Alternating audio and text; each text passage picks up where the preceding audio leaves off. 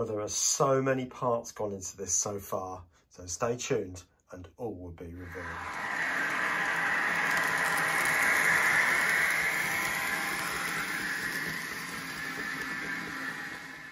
Well, good morning everyone and welcome back to Piccadilly. Now, in this video, I am going to be working on this area down here, or start it anyway. But before we go there, just want to show you something. I did say there would be something to complete the scene. And yes, as you can see, I have now made a tram. Let's go and take a closer look. Hang on a minute. That's not the tram we've just been looking at. And well observed, it's not. But this was my original inspiration for making the tram. Because you cannot buy an N gauge modern bus unless you want a coach or one of the new London buses, the double deckers, like the old Route Masters, but the modern version. You can't buy anything like an Evo 2 or an Evo 4 or anything remotely like this, and especially not in Stagecoach livery. Why? I don't know, because it's available in 00. So I had to make this from cardboard, and that's what I thought I'd have to do with the tram. Now, for those of you who are interested, there are many nets, like a cardboard net where you fold bits down, you've got the top, you fold the sides down, available of all different buses from Paper Bus Company. Now, I did try and search that the other day and I couldn't find it again, but if you type in Paper Bus, you'll get loads come up.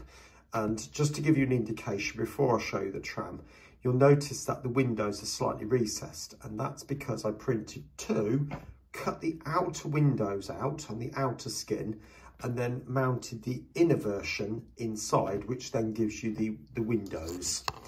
Gloss or varnish it as much as you like, give it a bit of strength inside, hey presto, there it's done.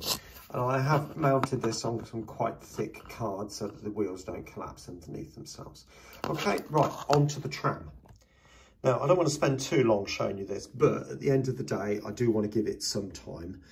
Now, as I said, I was going to make it out of card, but with all the shape at the end and the images that were available, it became very difficult to know exactly how to go about it. So I thought I'll try again with the idea of 3D printing. Because the end was going to be the problem with that, because there's so many angles and shapes and all the rest of it. But actual fact, it turned out the lesser of two evils, and it worked out that I got the shape relatively quickly. So what I did then, from the images I found online, I then made these transfers, and I had to add certain bits. So looking at pictures of the real thing, I had to add these yellow lines, add the word Metrolink, move the numbers, which were in the wrong place. So it's a little bit of fiddling about, but hopefully you can see that it's more or less there. So the actual build itself, I made in 7 parts. You might be thinking, well, that's quite a few, but actual fact, the ends are pretty much the same, apart from the roof detail where the pantograph is. It's exactly the same both ends. It's not exact, but to be honest with you, I'm not that worried. It's a representation. So it's those 2 pieces. The middle bit, which is the corridor connection, that was a 3rd piece.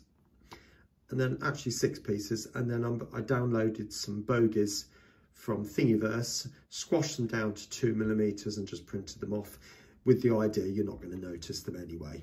It just literally just lifts the tram off the ground. So I'm quite pleased with that, and I think it does complete the scene. So let's crack on with the rest of Sheffield Street. Right, welcome back. Now, as I said in the last video, I'm going to remove this piece. And the reason for that is because I wanted to create some depth.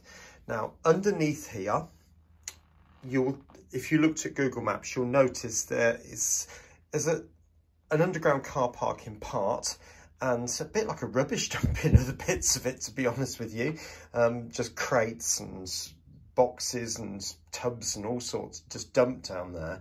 And there seems to be a series of tunnels running underneath the station. So At the back here, there's going to be a representation of arch tunnels running all the way down, smaller at this end, and they get bigger as they go further down, or they're bigger than these ones. There's two sizes. And then at the front here, there are a number of columns with a girder bridge and then more wall, which runs along the top. The car park will literally just come out a little bit there, all right?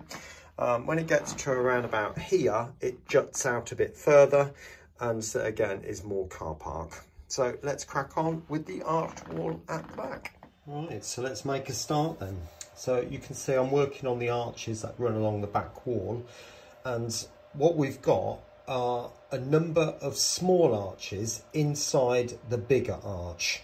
Now these are just plated over at the back, so when I come to put a backing piece on that, you can see there's 3 layers there, I'm just going to put some steel plate image under the back, and that will give the impression that there's going to be, it's just all boarded up as such. And then you might be thinking, well, why have I cut those short? Well, because they've actually got columns in there, so I've 3D printed those.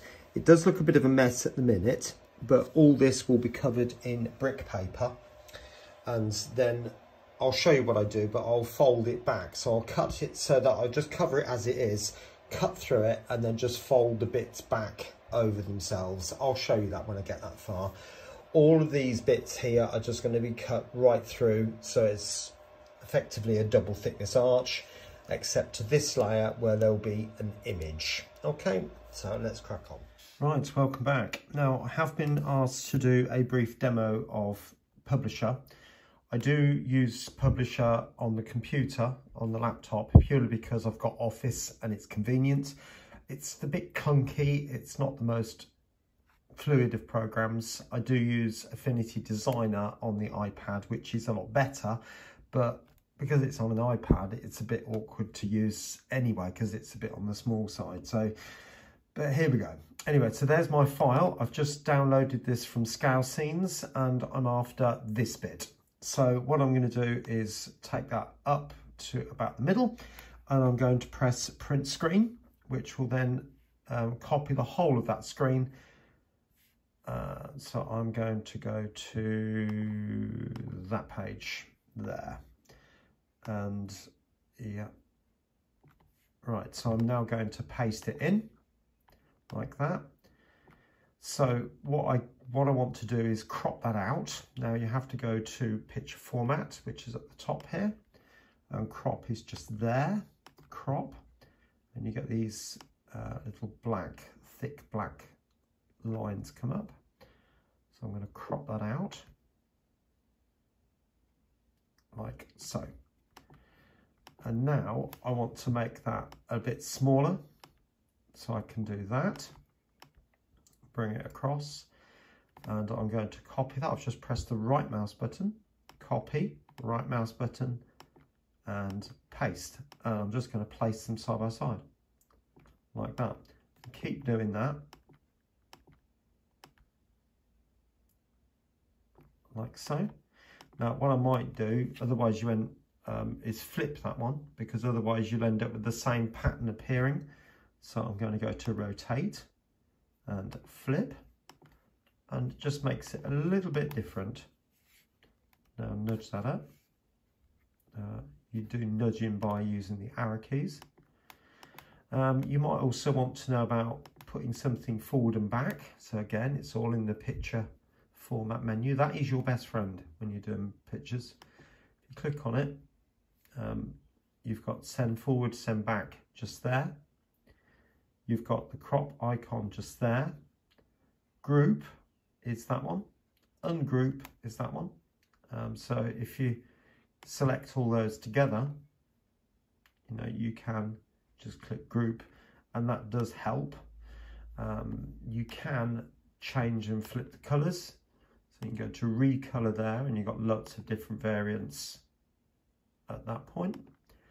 And you can go to corrections, which is more to do with the brightness and the contrast. Another thing you can do is, if you want it a different size, you can just move the tabs in and out like that, or you can bring them in, resize them, all that sort of stuff. Okay, so I hope that is helpful. I probably won't do any more than that now, but if you do require any more specific help or support, please just put it in the comments or message me on Facebook and I'll see what I can do for you. Okay, thanks then. Well, there you go. There you can see I've put the paper on one of the pieces now, so hopefully you can see what I mean now. So I'm going to wrap that around the 2 layers. So obviously I've got to cut the arches into that one, and then I shall glue those 2 together and then wrap the paper around both of those. And then once that's all glued and solid, then I shall glue it to that with the surface papers on. Okay, so the ones that give the impression of what's going on behind the tunnels. I'll show you shortly. Welcome back. I have gone ahead a little bit and done some more. So you can see that section there is almost finished. There's a girder which runs just up here, stops around about there. So I've got to put that on. But as you can see, I've built this up now. Somebody did make a comment about I was using card. And you can see in the room, if I back out the door, and not into the vacuum cleaner, you can see you come in the doorway. I'll even come back a bit more. There's the vacuum cleaner. You can see the door frame there. So as you come in the door, you would automatically turn left. You wouldn't necessarily go straight on. So that should be all right in terms of placement. But I have screwed this batten to the woodwork, but because there's a thin piece of plywood underneath there, I couldn't screw that in, and I hadn't unfortunately got any bolts with nuts. I'm not going to buy any for just that little bit, to be honest with you. But you might remember I used these strips on the 00 gauge layout, and they seem perfect for this, so that's given it a bit of strength. I might put some card underneath that and hot glue that in just to strengthen that up a little bit even more. And then over the top there's going to be a thin skin of 1mm, which will give me the road surface, and then I'll build up the path another 1mm on top of that. I probably will have to raise this slightly so it comes in as a slight bank, but that's no problem, is it? So what I've got to do now is I'm working on pillars which run all the way down here. And then, as I said, there's a piece that juts out and runs down the side here. So again, there will be some more pillars there. So the printer is just going mad at the moment making pillars because they all have to be made in half. So there are 40 to make, and I'm just over halfway now. But I will get there, and then I will create the rafters that go in down here. I do want to make it as close as I possibly can. It's not authentic because there's far more of these sections. There's probably about 5 or 6 of this section, and there's, well, probably 20 of these, but so it's just a representation, isn't it, at the end of the day? Okay, I'll get a bit more done and I'll show you later. Right, so as you can see, there's a few more changes now. So obviously I've got the road surface in and it is painted. I normally do the surface a lot more wild and varied than that, but looking at Google Maps, the tarmac does look to be reasonably fresh. So I've kept it a fairly even colour. So, and there will be some double yellow lines and white lines going along that, maybe some words too. This bank has been modified, and the path has been put in as well, so you can see the general shapes of that. Still need to static grass that. It's just got basic flock on it, and I also need to surface this path as well, but that will be done.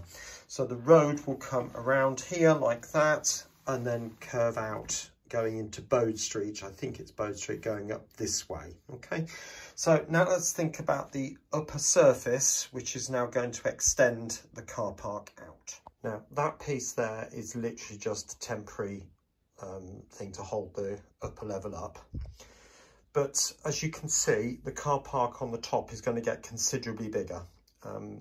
There's going to be columns which come down here, and then there's a brick structure, and obviously the entrance to the car park there. There's another brick structure here, and I think there's arches all the way down to the end, which will mimic what's behind. Okay, so it's taken quite a while to get to this point. In other words, where I can actually put these points here and create the angle.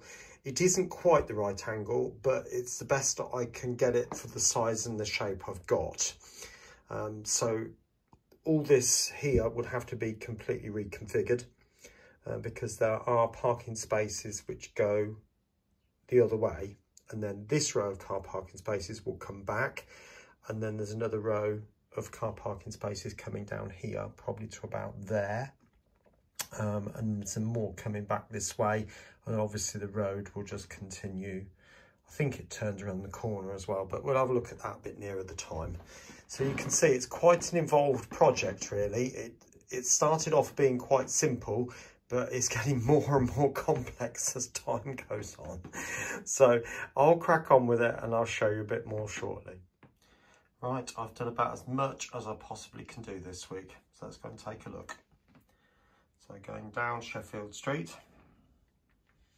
I haven't done anything to the grass bank since you saw it last, but we've now got all the pillars are now in. And also these three brick structures, there's another one at the end there, I'll tell you about that in a minute. And also the start of the roof. So you've got this red understructure, and there's a bit exposed there. This piece is literally just come off the printer, so that's why it's not painted. And so I need to make another one of those to go there, and there's a triangle piece printing for this bar. But you can see now that they're all sort of ribbed, if you like. I tried to replicate exactly what's in the station roof. So that goes down to there. And as I said, there's this, I've put a brick structure in down there. I don't know whether that's right or not. I can't see. It's very difficult to get 3D images through Google Maps to go down there. I can see a top-down view, but I can't see sideways, so I'm guessing that. But there's another building here, Ofsted, so I'm definitely not going to be putting them in the model. And there's obviously a car park here. I'll show you the bridge in a minute. I have made that, but let's go down a bit lower now and I'll show you what it's like. Sorry, there is a bit of glare coming in, but you can see now that back part there is plated up. And as I go down, you can see that one's got like a top section which is plated, and then the rest is bricked up. But you've also got this like girder running down the length of that section, and it's got some trunking on the side, or pipe. I'm not sure quite what it is. I think it's trunking. Probably got electrical cables inside it, and there's little brackets on the wall there. Probably make those out. Oops, moving that across. So they are coming. Now these brick structures, they were made from a piece of 2mm grey board and literally just stuck together. I had to cut this end piece at an angle, and then I had to go in with a scalpel and try and chop that out. But you can see that these two are fairly standard and just 3 pieces glued together and then wrapped in a paper brick. So it's definitely getting there. Right, nearly forgot.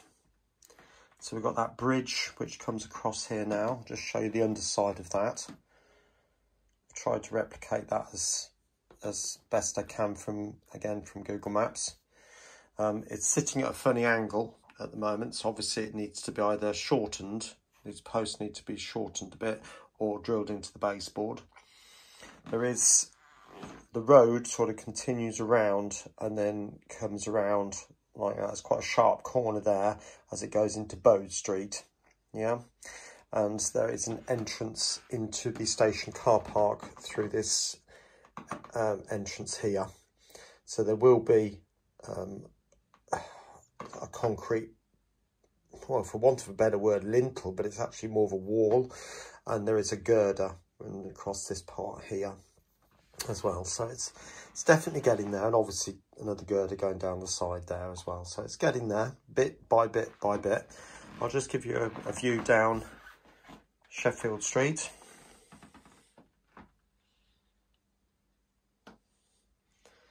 So there we are. I hope you've enjoyed that on this first instalment of that end section. So join me again for the next bit here on Piccadilly. You take care of yourself now. Bye for now.